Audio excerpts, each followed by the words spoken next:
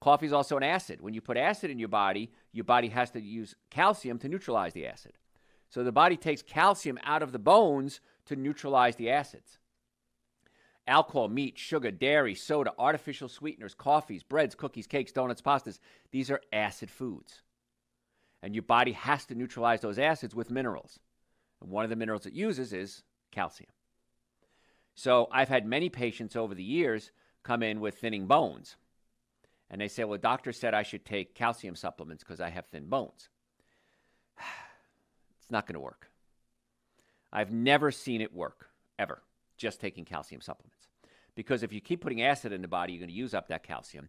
And a bone is made up of a lot more than just calcium. It's made of magnesium. You need magnesium, you need vitamin D, you need boron, silica. You need a lot of things to build this bone, not just calcium. Calcium is the main ingredient, but it's not the only ingredient. And so people taking calcium have never, in my experience, ever rebuilt the bones. Now, I've had a lot of people take supplements, Super Green Essential Source, digestive enzymes to break down the food, glutathione, adrenal support, and the bones come back. They get stronger. So I know the formula that works in many cases. Calcium's not part of it. Isn't that ironic?